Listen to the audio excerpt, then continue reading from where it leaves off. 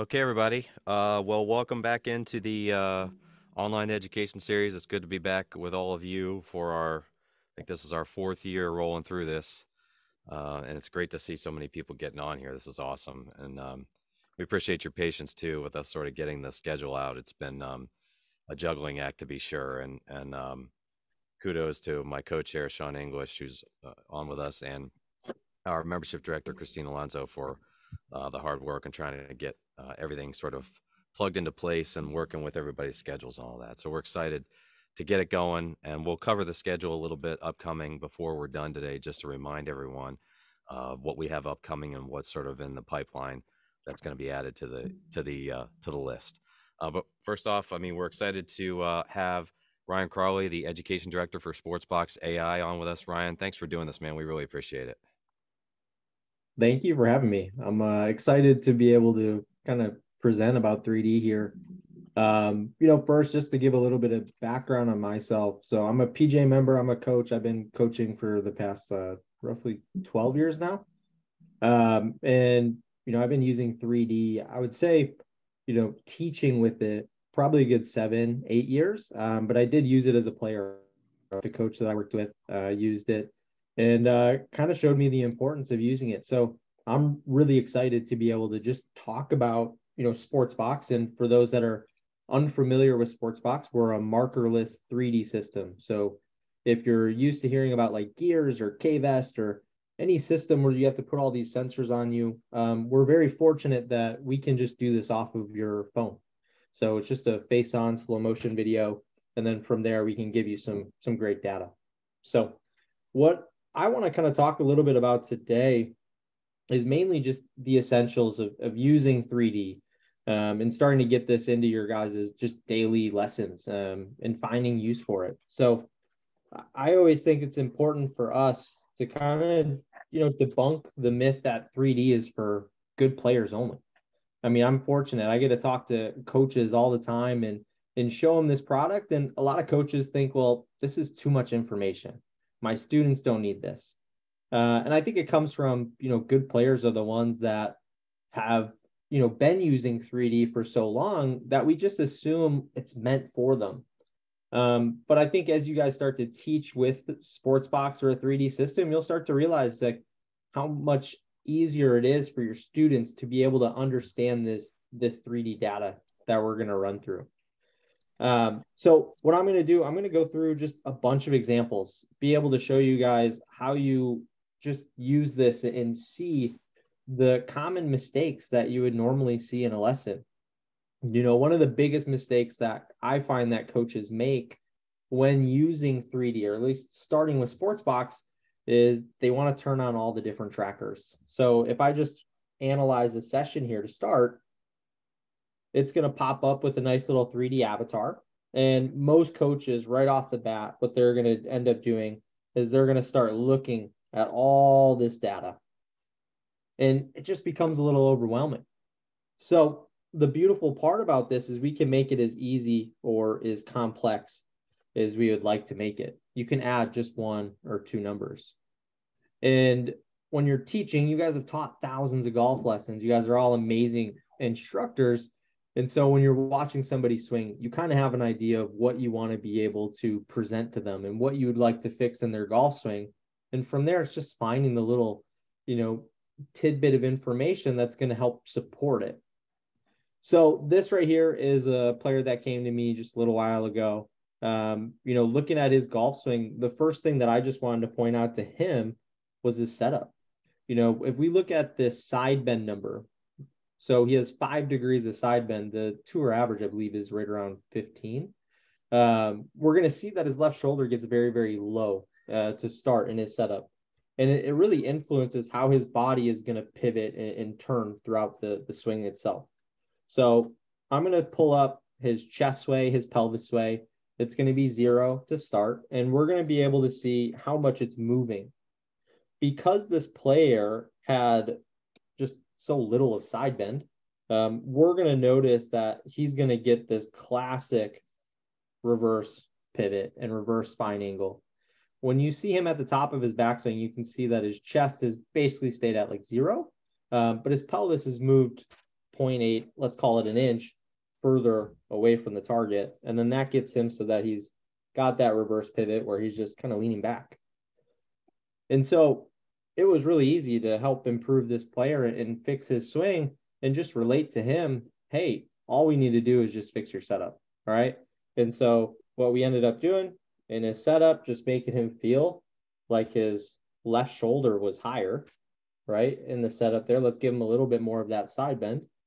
And from there, it made it really easy for him to start pivoting around his body properly, and not getting that reverse pivot. So this is just like a really simple, easy way that you could, use this in a setup example and how it relates to everything. All right. Let me pull up another example here. And Ryan, while you're doing that, I just want to remind everybody, if you have a question, since everybody's muted, just type it into the chat. Sean and I will be monitoring the chat, and we'll intervene and throw some questions your way, Ryan, if people have specific questions to the information. Okay. Yeah, please jump in with any questions that you guys have. All right. So a common fault that we see in a golf swing is lack of depth, right? Players' hands getting too high or just not getting behind them enough. So I'm going to run through 3 different examples and kind of why it's happening and how you can show this in 3D. So this right here is one of my players. His name is Evan. I'm going to pull up his mid hands lift number. So it's actually going to trace how much his hands are moving up and down, which is a really good visual to be able to see. What we're going to notice for Evan in his golf swing is he does a really, really good job of turning to start. So as he gets this club back, shaft parallel here, he's going to have 41 degrees of turn with his chest, 23 degrees with his pelvis. Really, really good. The tour average is 40, 20. So he's right where he needs to be. What ends up happening for Evan here is he doesn't really hinge the golf club great. And when he doesn't hinge the club great, his hands start to actually lift too much. And what ends up happening then in his body is we're going to see that his chest starts to lift. And so you can watch his chest. It's at 0.1. So let's call it 0 once again. Watch as he goes up to the top. And then you can see the yellow line there that's tracing his hands. You can see how vertical it gets. And so for Evan, his hands get really high at the top. It's not a product of him not turning, right? Because he actually turns really, really well. It's more of a product of him just not really understanding how to hinge the club well. And he gets that tendency to then lift his arms up really high. And then from there, that's what's going to get him, steep over the top. And he's going to start scooping at it and do all the bad things that obviously we wouldn't want to see. So, this is something that I'm always kind of looking at in players is, do they have enough depth? And if they don't, why is it happening? And so when I watched Evan, I just noticed, all right, he doesn't hinge the club great. And I am seeing his body like to kind of stand up. And I was able to just relate it to him and be able to show him, in his swing, how his chest was lifting up an inch. And it was really easy then for us to be able to get it so that his hand path got a little bit more behind him as he started to learn how to hinge the golf club. Hey, Ryan, real quick. So one of the questions just come up, and obviously, can you, when you're using Sportsbox and you're the education director for Sportsbox and stuff, you have a program that everybody goes through. So the question kind of came up was, does the Sportsbox app include movement graphs and as well as the values? And kind of talk about, because you're looking at these numbers real quickly and kind of going, this is, this and this. You do actually do education with everybody. Yeah. So we have a certification. So our level 1 certification is already out there. Dr. Phil Cheatham and I are creating the level 2 certification. I think we're targeting like end of February is most likely when it's going to happen. That one's going to go a lot more in depth on like graphs and being able to understand how to read everything there. Currently, we don't have graphs in Sportsbox, but it actually is going to be launching here very, very soon. If you're at the PGA show, you'll see our graphs when we're down there. We're going to have them to be able to show. Probably be just a little bit after the PGA show that we release it to the public then too. We're also planning on doing what we call like a boot camp, a 3D boot camp, being able to help coaches understand and spend, 4 to 6 weeks with us, jumping on a 30-minute call and being able to help train and educate everybody with 3D. me coming from a coaching background and looking at 3D and being one that really enjoys using 3D, I've always found it's been tough to find the information.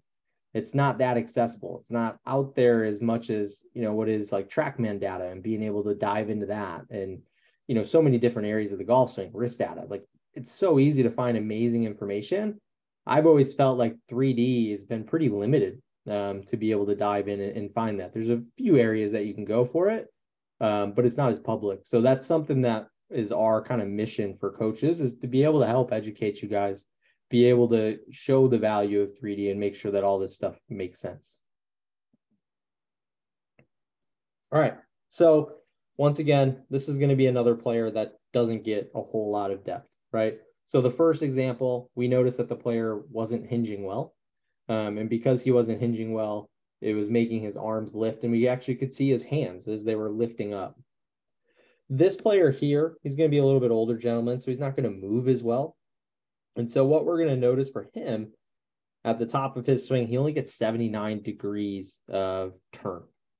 That's not a whole lot, right? Average, we want to get somewhere between 90 for the average. I think tour is like 91, 92. So obviously he doesn't turn a whole lot. And when you don't turn enough, that's going to make it so that the arms just can't get enough depth.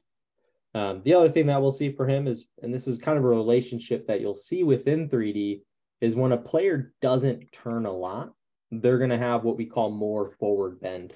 So you can see his bend number being at 6 degrees. Basically the spine has like a little bit of a tilt away from the target. Backward bend will be the opposite. And I'll show you a really good example of backward bend. But for right now, you're going to notice, very little turn. You're going to notice more forward bend in a golf swing. And then that's going to be a big influencer in how a player moves. So for this player here, what we're going to see is he hits slices. And so when I pull up his pelvis sway, chest sway, because of that lack of depth, if you watch his pelvis and his chest, you're going to see how the pelvis is behind the chest here. So look at the chest number, see how it's 1.7 inches closer to the target. Pelvis is 0.9 towards the target. His chest is out in front of him. And what that does is it makes it so that his hand path starts pushing out on the way down. And as it starts pushing out, he gets steep. He's going to start to lose his posture. And that's where that like slice is going to come from. The opposite of this, it's like the same thing. If you see somebody with very little turn, too much forward bend, the other thing that can happen is that they'll actually get their pelvis to start swaying too much towards the target. And so they'll start to slide. And as they slide, their chest will stay back. And then that's going to be a player that's hitting hooks or pushes. So when you see a player with very little turn, not enough depth, too much forward bend, there's going to be a pattern that kind of happens there. Are they going to be somebody that comes over the top where the chest gets out in front of the pelvis and the hands are then going to go pushing out? Or are they going to be a player that's learned to slide their hip, kind of get stuck and hang back on it with their chest a little bit and start hitting those hooks? So this is just another way that you can kind of see how 3D is easy to help kind of relate it to a player. For this player, you can keep it really, really simple, right? When I broke down his golf swing, I just showed him, let's call him John, hey, John, at the top of your swing, you're only moving 78 degrees. I want you to be able to turn a little bit more. And when we get you to turn more, it's going to be easier for you not to get your chest in front of your pelvis. What ends up happening when your chest gets out in front of the pelvis is those hands start to push out. You start to get steep, and that's where that slice is going to come from. So you can keep this really, really simple for a player, and you don't have to go too in depth with them then. All right. And then here we have another example of a player that just doesn't have a ton of depth. So for this player, I'm going to point out their pivot mainly. So for her, if we look at it from a face-on view, I want you to pay attention to this player's pelvis. So on the way back, it's moved 0.5 inches away from the target. And as she continues to take it up to the top, it's going to continue to move away from the target. you can notice how her chest is staying at, 0. Now it's moving a little bit closer to the target. And so she gets, once again, a reverse pivot. I mean, as you guys know from teaching lessons, pretty much 90% of people don't know how to pivot and move around themselves properly. And so a lot of times you're probably going to be pointing out this relationship of pivot. And so for her, what we started to notice is as she started to get her chest tilting back towards the target, her hands started to just lift. And from a down the line view, she wasn't getting enough depth. You can kind of see how that left arm is above her right shoulder. That just shows how she doesn't have the arms deep enough. And then from there, though, she's pretty athletic. So she learned how to bow her wrist in order to try to get this club to come more from the inside. But she's going to lose her posture a little bit while doing so. So that's just a really good way to kind of identify, all right, here's a player that doesn't have enough depth. Here is why it could be happening. And then once again, you can keep it really, really simple as you're kind of talking to the player and why that's happening. So when I talked to her about this a little bit, we talked a little bit about setup, because in her setup, if you look at that blue line, you can see how it's in front of the yellow line. So the blue line is representing the center of the chest. The yellow line is representing the center of the pelvis. And so for her, when she takes that club back already, she's going to be starting to tilt towards the target just because of a setup issue. Me personally, I like to try to have my players with those lines stacked on top of one another, or the chest a little bit behind the pelvis. And so for her, that's all we really did, is we just made it so that her chest was a little bit more behind that pelvis there. But as I told her, I just said, all right, so in your setup, what we want to do, let's make it so that you feel like your chest is a little bit more behind your pelvis. And then let's work on making sure that on the way back, your pelvis doesn't start to sway too much away from the target. So I ended up just taking an alignment stick, kind of running it right by her leg here. And she just had to work on creating some space from there. And as she did that, she started to turn around herself a little bit more, hands not lift up as much, and started to hit some really good shots. Cool. Any questions there?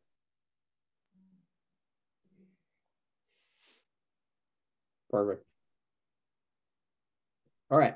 So just to kind of show you guys more like how I've used it in lessons, in an actual example of one of my students here, Brandon. So Brandon came to me because he had a golf trip overseas, and he's not really a huge golfer, but he wanted to be able to go and play with his brother over in, I think Scotland is where he was at. So when we looked at his swing, if you just look at it how you typically would, from that 2D analysis standpoint, we're watching him on the way back. You can notice how his chest, his head have clearly shifted, pretty far away from the target there. And he just looks bunched up. So what I ended up doing, I just pulled up right away, pelvis sway, chest sway. And I was able to show him like, hey, Brandon, on the way back, your head has moved 3 inches, or your chest has moved 3 inches away from the target, and your pelvis has moved 2.4 inches.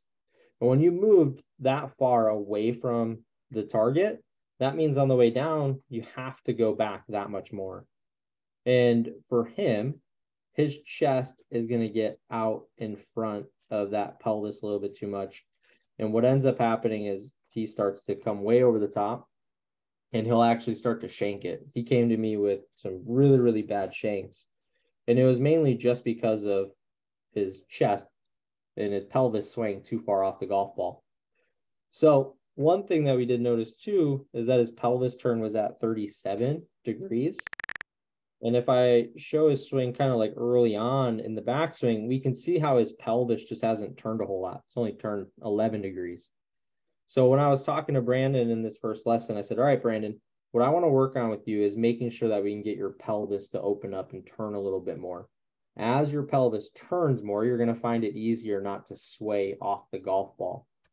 And so the next week, as Brandon, came back and we started working on this a little bit, you're going to see a pretty big change here. So on the way back, as he gets that club parallel in the backswing, now he's got 20 degrees, 19 degrees. of pelvis turn. We're actually going to notice that his pelvis and chest are starting to move a little bit closer towards the target on the way back, compared to swaying off the ball. And so he's learned now at the top of his swing how to be a lot more centered. Now, still has that tendency to sway off the ball, right? His chest is negative 1.3, but it's significantly less than where it was before, right? Before it was 3 inches. So it was a huge change for him being able to see how he was pivoting better. And honestly, all we did was just worked on him turning his hip more. I put a little alignment stick going from that left heel or left toe to right heel and just tried to match his belt buckle to it as he got shaft parallel in the backswing. And so that's what we would do. And one of the best parts, and this is something that I think my players really enjoy about using 3D, is that it helps quantify their swing thoughts. To a player, they're not exactly sure what they're doing, and they rely on us to give them some feedback as they're making these changes and if they're doing it right or wrong. The cool part about this is, as he's making these changes, we're able to tell him exactly how much his pelvis is turning. And so I'm not going to film every single swing, but I might go ahead and film 3 or 4 swings. And as you can kind of see, I can move back and forth easily between the two. I can look at those and just show him, all right, in those 3 swings, your pelvis has moved, 14 degrees, 13 degrees, 15 degrees. And so he knows, all right, I still need to exaggerate it a little bit more. And so we go back to it, working on it a little bit, and we can start to shift him where we were at the end of that second lesson, which was that pelvis turning to 19 degrees, which was a huge, huge change for him. And you can just see the difference at the top, how much better of a pivot that looks like now. Still had the tendency of getting over the top, just had to work on that a little bit, but just to show you guys like a practical use of this and how a player can really relate to it. He was using this a lot to be able to feel, okay, how much am I turning? How much am I not? And like I said, I wasn't filming every single one. It was just being able to give him some insight. He did use the app on his own when he practiced. So the app can become a practice tool. And so we have something called a watch list, and I'll talk about that more towards the end and how we can really kind of connect our coaching to our players here while we're not there. But when he used this to practice, he was able to get feedback. Am I doing this right or wrong without me being there, which was a huge value as well. Hey, Ryan, we got a right to the question. Hey. Yeah. Billy had asked, is there a feature, and he related it to KVS, but like a training with biofeedback or any feedback, auditory feedback, anything like that, for students, say either you can use in lessons or if they do the watch list, which I know you're going to cover later. Yeah, that's a great question. So we currently don't have biofeedback. It's something that we are working towards. We want to be able to do that where you can get live feedback and be able to be told like, all right, am I in the right position or not? Currently, how I kind of describe it, it's more of that TrackMan process, right? Player hits a shot and then they can look and see, did I do that better or worse? That's currently kind of how we do it. And that's what that watch list is going to be. So I'll just pull up one of my players here to kind of show the watch list.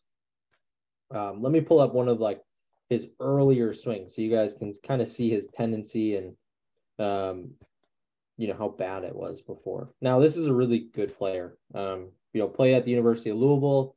I've worked with him for a while now. He just turned professional. So looking at this player, you can see this watch list that just popped up, right? It shows chest bend and chest turn. So the first process of, being able to, kind of use this watch list is you first have to analyze the swing. So for Nick here, he has a tendency to hit draws. He loves hitting draws. Doesn't really like seeing a fade. And what we ended up seeing on his TrackMan numbers a lot of times was that he would be anywhere from like 3 to 4 degrees from the inside. But at times, all of a sudden, the path number would start to get 6, 7 degrees inside. And then his angle of attack would start to get a little bit too shallow. And obviously, when you're trying to play at a high level, it's pretty hard if you're not steep enough to get out of some of the thick rough that you're going to play in. And so for Nick, we had to make it so that his path numbers became not as far from the inside, make it so that he can kind of hit down on it just a little bit more. And what we started to notice in his golf swing, as he takes his club up to the top of his swing, he gets a lot of turn, right? 102 degrees, and then he would get negative 14 degrees of backward bend. So his spine starts to actually tilt towards the target too much. And the issue with that is when you get all that extra turn and all that backward bend, it becomes very, very hard for a player to be strong enough to be able to turn their pelvis efficiently and properly. And so for Nick, he always had this tendency to start to slide too much in the downswing. And so at impact, he's at 6.5 inches of pelvis sway, which is the edge of the PGA Tour range. The average is 4 inches. The range is basically 3 to 6 on the PGA Tour. So for him, he's on the outside of it. Now, at times, this pelvis sway number gets 7, 8 inches. So this isn't even like too bad for him. But what we ended up doing then is we created a watch list. I told him, hey, I need to get your swing to not have as much turn, because as I talked about before early on with the gentleman that had not enough turn and too much forward bend, if you have too much of it, that's when you start to get that backward bend. And so for Nick, that's very, very true. He gets 103 degrees. You can see his chest is closer to the target than his pelvis, so he gets a little bit of a reverse pivot. And that's kind of what was causing all of his issues. And so I created a watch list for Nick, and then he's able to practice with the app on his own. And that watch list, I'm able to assign him exactly the range that I want him to be in. So imagine like you're hitting on TrackMan and you could assign a range of club path and they could be told if that's good or bad. That's essentially what we do here. So for his chest bend, I wanted him to be negative 3.5 to positive 1.3. And then I wanted his chest turn to be anywhere from 90 to 95 degrees. Because if I go up to the top of his swing and you kind of see him at 95 degrees, you could see how he's at negative 3 degrees of bend. So that's kind of where I like to see him at the top of his swing. And so I created this watch list. And now anytime that Nick goes and practices, he instantly sees this watch list and he knows if he's in range or out of range. And so that's kind of our way of giving players feedback and for coaches to get really quick, easy feedback of right or wrong. That way you don't have to go and analyze every single swing in depth. You're just being told, was that better? Was it worse? Okay, they need to do it more or less. So for Nick here, we can see, all right, this wasn't good. And then nowadays, Nick basically uses this all the time where he calibrates his swing with it. So if we go and look at Nick and pull up his swing, you're going to see a pretty big change in his numbers. So right away, that watch list, you can see how it pops up. And so when we go up to the top of his swing, he's going to have 0.7 degrees of bend, and his chest turn is now at 90. And so this is how he's been able to practice with feedback without me being there. He's able to know, am I doing it right or am I doing it wrong? And, I'm in a totally different place than he is. He's down in Florida. At times he's in Louisville. At times he's in Chicago. And so all this has been able to be done pretty much remotely. I only see him, maybe 2-3 times a year nowadays. And so that's kind of our way of doing it. But in the future, we want to be able to get it so that you guys have that biofeedback.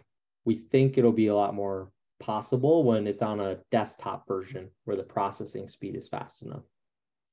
Hey, Ryan, just a quick question. Since you're talking about, obviously we're measuring and you're attempting to also get, we want to get students to use the product to do a watch list and work on it themselves. How are you measuring the information? And what I mean by that is the reference point is global reference point. Like when you do just to, because there's KVest used on here, obviously you're setting up a target line, so to speak. So how is Sportsbox measuring the information so that the student can set it up correctly so we're getting accurate measurements? Yeah, it's a really good question. So we always say it needs to be a standard face-on video. So if the camera is skewed, right, if the camera is too much to the right, too much to the left, then some of the data is going to change. So you want it to be basically face on, hand high, waist high is what we're looking for. We also have a voice guidance feature, which tells the player exactly where to stand. They just turn it on, they hit record, and once they step up into frame, it'll say move to the right, move to the left, stand closer, stand farther their way. That way, you know that they're going to get a good recording for yourself. Since I think if anybody does online lessons, it's like laughable to see some of the camera angles that we get to see. Like I know I do a ton of them, and it's just hilarious to see some of these angles. So that voice guidance feature is there to make our lives a lot easier, where your student can just put it on a tripod. That's all they need. Just put it on a tripod, and it tells them exactly where to stand. So what we do is called 2D pose estimation. So essentially, we're going to mark like 40 different points on the body. Okay.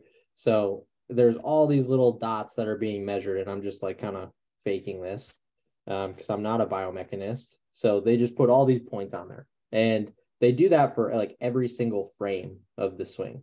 And so when we're talking about like reference points, you know, the way that like K-Vest and gears work is you have to kind of calibrate it and make sure that you're to a target. For us, we wanted to make this as fast as possible. So we didn't want you to have to go ahead and have your player every single time they make a swing calibrate to where their target is.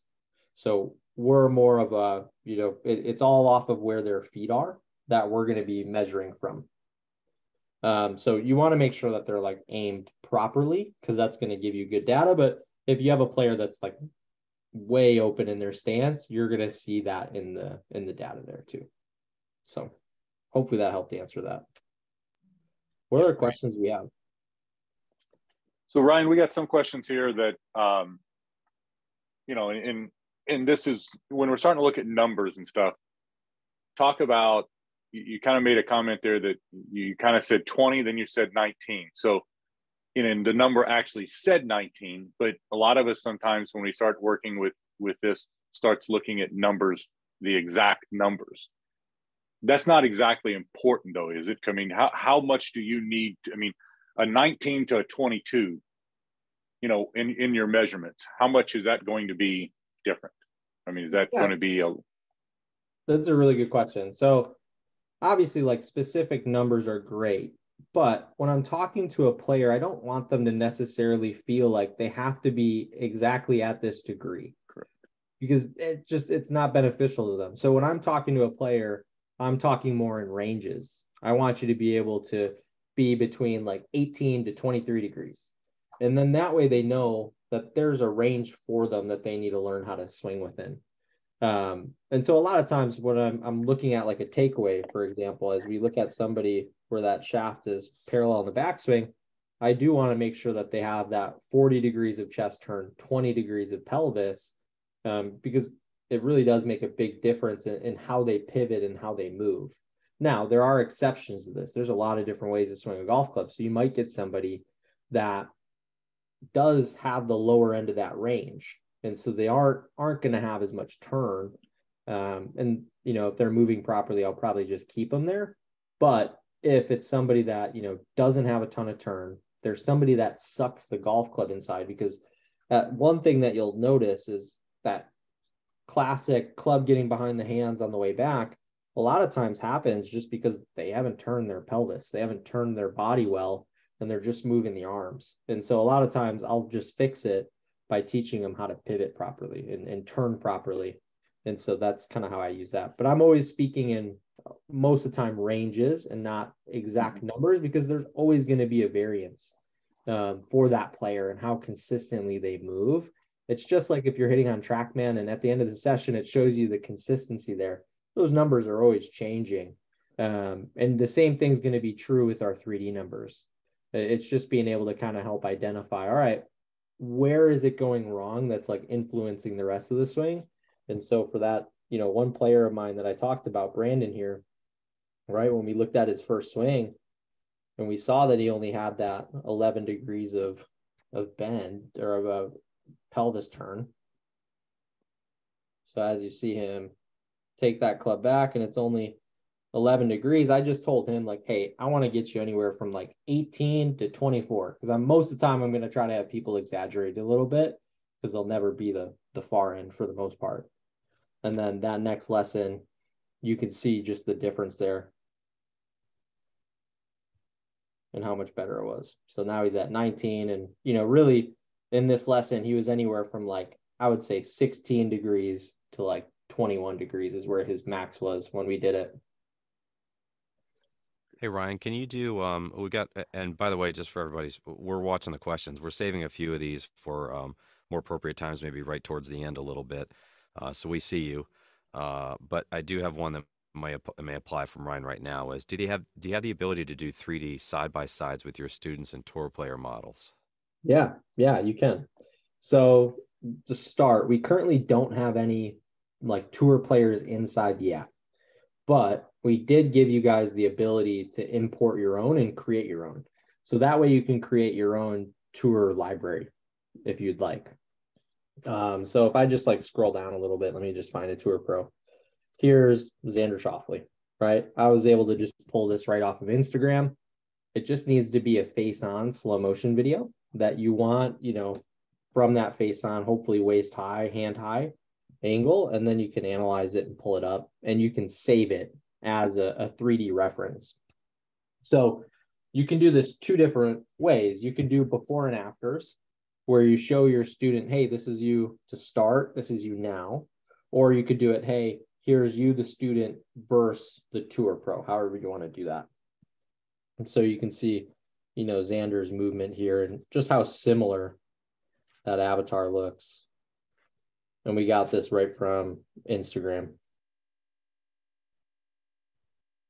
Now, in the app, at the top right of the corner, there's this little rectangle with a line through it. If you click on it, it allows you to do 2D versus 2D. So your standard analysis that you guys do in Coach Now or V1, you can do all that right within Sportsbox.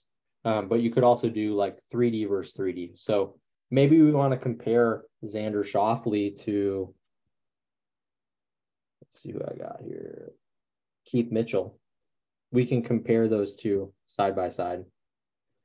Roughly the analysis process, you're kind of seeing it here, takes 15 seconds to go from that 2D to a 3D. So it's just quickly analyzing Keith Mitchell's swing. And then we can go just 3D, and now we can compare the two players. So we can compare Xander to Keith Mitchell here. And then you can pull up whichever numbers you'd want to look at. At the bottom, there's a little chain link, so you can unlink them. And then now you can move both the players here. And then there's a golf club that allows you to sync the players up, and you can see the difference between the two players. So we can see for Xander Schauffele, he gets a little bit more turn in the takeaway than Keith Mitchell, but we are going to see that Keith Mitchell gets more turn overall in his swing. And if I click on the little, like what I call paragraph sign, this gives us numbers. This will show us the side-by-side comparison of where they're at. And then it's all color-coded, yellow being on either the edge of the range or just outside of it, green being good, and then red being outside the range. So you can actually get some feedback of like, hey, where's my student doing well and where they're not, if you're unfamiliar with obviously some of the 3D data here. So that's how you can compare two 3D swings to one another. That's awesome. It's great for before and afters. Like I use it for before and afters all the time. I don't teach full time anymore, but I still teach. I try to teach like 10 hours a week or so. And so for the people I do work with, it's like a pretty big investment that they're spending. So I have to show them, why they're spending that money to be able to work with me. And this is exactly how I do it. I can show them right away in their first lesson, hey, look at the difference I helped you with. And then obviously from when we started to when their lesson pack is completed, I can show them that. And it makes it really easy for them just to keep signing up for more. Any other questions? Those are really good ones. Well, I mean, one question we had that we look at is, and it's kind of, so do you, when you're using this, do you focus a lot on the setup and the backswing with most of your players? Where are you looking? I mean, you've kind of done a few different people, and yes, I'd say a lot of that is where you're looking. Mm-hmm. How do you, are you looking at those areas or looking at other areas also? Yeah, I'm looking at the overall full swing. I think it depends on who you are as a coach and what your philosophy is and the fastest way to improve things. I think my personal philosophy is that if I improve somebody's backswing and improve where they are at the top, a lot of the times the downswing is going to clean up a lot. If things aren't organized in a really good way on the way back, there's probably going to be some sort of manipulation that happens on the way down for them to try to hit the ball well. And I see that in 3D all the time. I mean, I always say the golf swing is a bunch of patterns. And based on how these people move to start and where they're at the top, it really shows us what their two options are going to be on the way down. There's some exceptions to the rule there, but for the most part, that's kind of like my belief. But some coaches might focus more on the downswing, right? And focus on a player sliding too much. And you're able to look at that too. So, maybe I pull up somebody with like a lack of width, right? When you have a lack of width, your right arm starts to bend a little bit too much. That player might have a tendency to start to slide a lot because they need a little bit more time to get that right arm extended. And so this is a gentleman I work with that we'll see as he goes up to the top. You can kind of see how that right arm's folding towards him a little bit. Doesn't get a ton of width. This is actually better than where he was. But at times, his pelvis then would go sliding forward a little too much. And so when he started with me, his pelvis sway was at 7.5 inches. And then at the top of his swing, when we look at his trail elbow flexions towards the bottom, it says 80 here. That used to be like 60. So that right arm was like really, really collapsing. And then because of that, he was sliding even more. So for him, this actually isn't too bad. I really like where his width is here. But he still has that tendency to slide a little bit. So now for him, we're working on being able to get rid of some of that sliding in the swing. And, this is probably a little too technical, but for him, what we start to see is his left hip will get a little high in transition. So we've been trying to get it to lower a little bit more. So you can see how he's at like -6 and then it goes high. I'm trying to get that to be just a little lower where it's like -7, -8. But like I said, that's probably a little technical there. If we go to the other player, this is actually a good player. You'll see once again, top of the swing, not a whole lot of width here. If we look at his trail elbow flexion, you'll see it's 62 degrees. And then because of that, you're going to see how his body starts to really slide towards the target. So you can look at impact. You can be able to show a player how they're moving. For me, I think it's really easy. Just get him more width and you'll see that he slides less. But some coaches might be okay with seeing the right arm bend a little bit more. It's all, kind of preference at that point. Ryan, we also had a question, since we're just talking about how the app works and Yeah. some other things. We had a question earlier about could you or will there be an opportunity maybe to use it for putting? Yeah, we're working on putting. It'll probably be a little bit of ways. It's like a whole different model that you have to do for putting. So we've been working with some putting coaches and just trying to make sure that we get the useful data and building all the algorithms and everything there. So it'll be a little bit down the road, but that is something that is on our roadmap. Ryan, have you ever used it with with short game? Have you used it with chipping and stuff? So you can do, I would say pitch shots are pretty good. Chip shots sometimes don't work. So how it works, right? It's that 2D pose estimation. So we've trained an AI to be able to measure those 40 points on the body. And so when we started, it took us a year to go through and label all these points for every single frame and teach the AI essentially what a golf swing looks like. And when we started, the swing basically had to be a full swing. Otherwise, the AI would just assume that's not a golf swing. And it would just say, nope, wouldn't work. When we eventually went to market, it was definitely a lot like better, but there wasn't as much leniency towards it. So if you had somebody swinging like halfway back and going through, it wouldn't pick that up to start. Nowadays, it's been really, really good. Like I've been able to do chipping, I've been able to do pitching. The AI has just gotten so smart and so good and being able to have its tolerance of like what a golf swing is, that you'll have really good short game data. So what I kind of take as like a rule of thumb for right now is, roughly I would say like here, shaft parallel in the backswing and through should always pretty much work nowadays. Sometimes it can get a little bit shorter, but if it gets too short, it might give you a swing and a miss. But just know, like, all the data gets fed to the AI. And so, if it doesn't work now, give it 3-4 months, and eventually it'll be where chip shot doesn't ever give you a swing and a miss. Great. Well, Ryan, let's talk. So now we're going to get into, some people asking, well, what do I need to have? What do I need to buy? So talk a little bit. I know that you're not exactly the sales guy, but, just kind of give an idea of what somebody needs. They only need their phone, really. So, I mean, they don't really need to buy any extra equipment, but to use the app and stuff, what are they going to need to do? Yeah, I mean, that's the best part about it is you don't have to wait on us to send you anything. So all you have to do is go to the App Store on your phone. We work on both Android and Apple. Apple is going to be like a release ahead. So there might be some features that you get on Apple that isn't there yet on Android.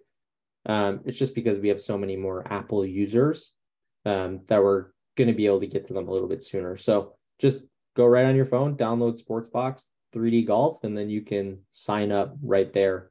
I like having a tripod just because you want to keep the camera somewhat still. If the camera is moving a lot, it is going to change some of the data that goes there. Or like you'd see it in the hand path lines. As I drew those hand path lines, it'd get a little jagged. So a tripod does help. You can do it handheld. I've done it plenty handheld, especially from like the course. But at times you might want to use a tripod there too. I like showing it on an iPad. So this is on an iPad right now. There's just a little bit more space for it. But I record on my phone. So basically my lesson setup, I just have a tripod that's on the face on, and I just stick my phone there. And then anytime I want to go and record, I just click record, and then it automatically uploads to my iPad. And then I just show my student right on the iPad. So you could record on an iPad too. It does work. I suggest the iPad Pro because the camera is better. So you're going to have a little bit easier use because the brightness will be really nice. And you can also zoom out on the iPad Pro, which comes in handy if you're in a tight space. Because if you're at a range, for example, with like a bay divider, that bay divider, if it covers up the golfer, will trigger a swing and a miss. So you could stand right next to the bay divider, zoom out, and it works no problem. So yeah, I would just say a tripod's all you really need, but it's not even a requirement. Ryan, and if you do have your go ahead, Sean. Go ahead, Mark. Okay, so one thing that with the iPad, when you use it, I've done is you can airtime to a TV because you mentioned that you're looking at a PC version, which I've talked to. I haven't talked to you, but I've talked to other guys about at the company that's something I want the PC version because I can put it on my computer and put it on my TV screens real easily.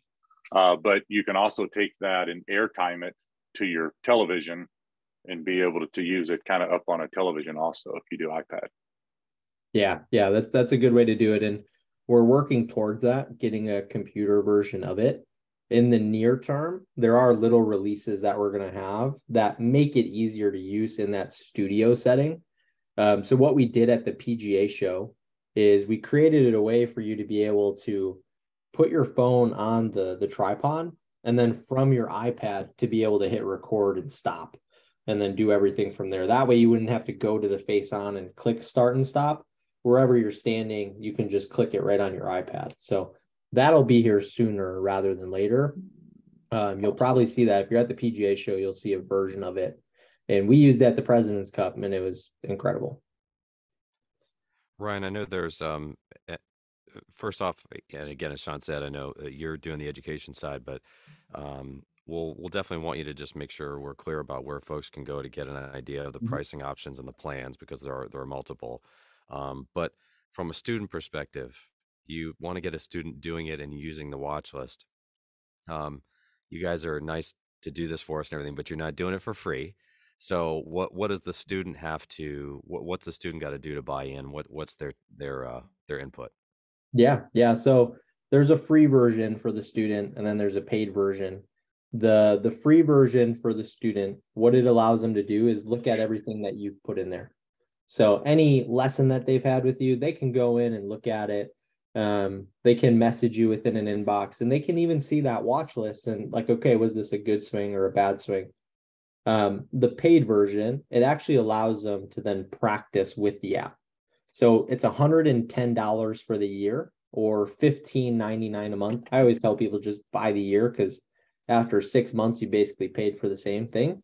And so then from there, they're able to actually go to the range, record themselves, and get instant feedback. And so it's really nice, for my students, as we were kind of like piloting this and demoing this and trying to get an understanding of, what's valuable to them. They found a ton of value in just being able to understand, am I doing this right or wrong? And just to give you guys some understanding, like how my lessons work is, they come in, I do a video analysis. I then, we go into like the drills and the things we're working on, and I give them drill videos and I give them these, practice stations. That way they're getting some sort of feedback, but they all came to me, and I didn't really know this. They never really voiced this before. They all came to me and were like, man, it was really nice to have complete clarity on if I was doing something right or wrong. In that drill, I was doing it what felt right, but I really didn't know. And without you there, I don't know. And so it really acts as another coach. So that's why my students really like it. I've built it into all my like lesson plans now. So anytime somebody buys a lesson package from me, they just get a year of Sportsbox. Got it. Okay. We do have one other question, and we'll kind of wrap it up here, Ryan. Yeah. Stephen was asking, does it integrate with any of the launch monitors, TrackMan, GC Quad, any of them, or is there any plan to maybe work your way towards that? Yeah, so we signed a partnership with Foresight. So we're starting with GC Quads. We're going to have an integration with them. So if you have a GC Quad, you know that there's not an app that they have. They're going to consider us their app. So you'd go to the App Store, download Sportsbox, and then you'll be able to actually get that data right inside of our app. So we're really excited about that. We haven't released it just yet. We're working on that integration phase, but it'll be here sooner rather than later. So we're really excited about that integration. We don't have any integration with like force plates, anything like that. Right now, our partners that we have are with Golf Genius and then with Foresight. Awesome. Very good. Ryan, before we sort of let you go here, and don't everybody jump too quick because we want to make sure we cover the upcoming schedule. Ryan, just one last thing is let everybody know where they can sort of, again, just find you guys, any other information you want people to know to get them headed your way. Yeah, so we're on social media. You can always find us there. Sportsbox AI is what you can search, and follow us there on Instagram. If you want to get started with the app, we have a 2-week free trial. So you can either go to the App Store and just download the app and register there, or you could go to our website, sportsbox.ai, and then you just click on the pricing page. We do have multiple options there for you guys. So we have a Pro Lite and a Pro Premium. Basically, the difference between the two is the amount of student spaces that you can manage within an app. You could still show everybody their swing if they're not a student, but it's really nice from like an organizational standpoint to be able to have everything in one spot. So that's the main difference between the Pro Lite and the Pro Premium currently. The Pro Lite is $65 a month or $650 for a year.